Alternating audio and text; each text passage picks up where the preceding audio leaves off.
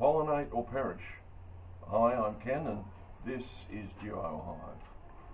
You know, about 18 months ago I decided that I would like to become a beekeeper. Now, as a mechanical design and manufacturing engineer, I have a need to understand all I can about a project I'm about to enter into, and I very quickly learnt that there are many different types of honey, which is of course related to the type of nectar that bees collect, and that the harvesting of the honey produced, in particular the thixotropic or jelly type honeys, can present quite a challenge. Okay, so necessity, I guess, being the mother of invention, I decided to try to design an easy to use beehive that could be used with the more fluid types as well as the jelly thixotropic types. And here we have it. When the super frames are full, we just turn the lever, open a tap, and out comes the beautiful clear honey with no or minimum disturbance to the hive. With the jelly or thixotropic honeys, we simply remove the stainless steel honeycomb frame and harvest in the traditional way, by hand or in a simple centrifuge. Now, I've been concerned for some time about the use of plastics in food production, and as such I'm pleased to advise that there are no plastics other than the small taps used in Hive. The aluminium and stainless steel allows for the honeycomb plates to be easily removed and used indefinitely. Okay, that's enough talk, so let's see how it works. What we're going to do is show you here. We open both sides of the viewing portals and make sure that the girls have done their job and filled the honeycomb.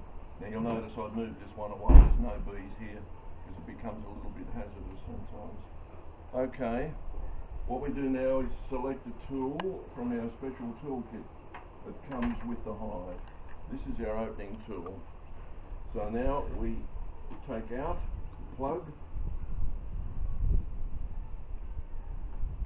put that down there, place the lever in, we go to the left, and then we go back to the right, and we leave the lever there. Okay, that has opened now the draining mechanism. We put our little shelf in place, catch, place a jar here, turn on the tap,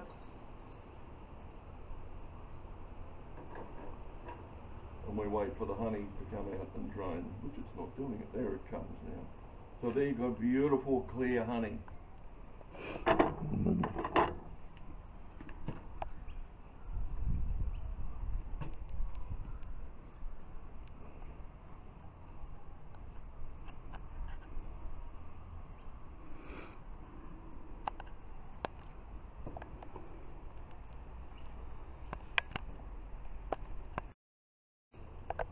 Look at that, there's no bee parts, there's nothing at all, coming up beautifully there.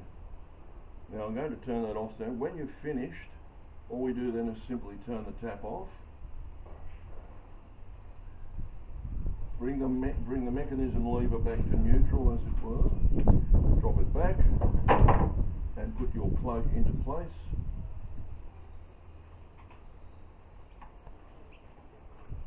And then the girls are ready to fill the frames again. Okay, thank you so much for watching my little video on Hive. Cheers and happy beekeeping.